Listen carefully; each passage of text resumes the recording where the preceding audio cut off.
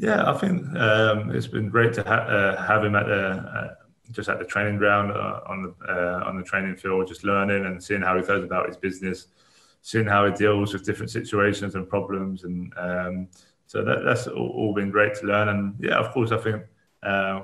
said before quite early on when I think he saw in my game that I like to drop deep, so he made it clear to the others like Sonny and Stevie and Bao and Lamela and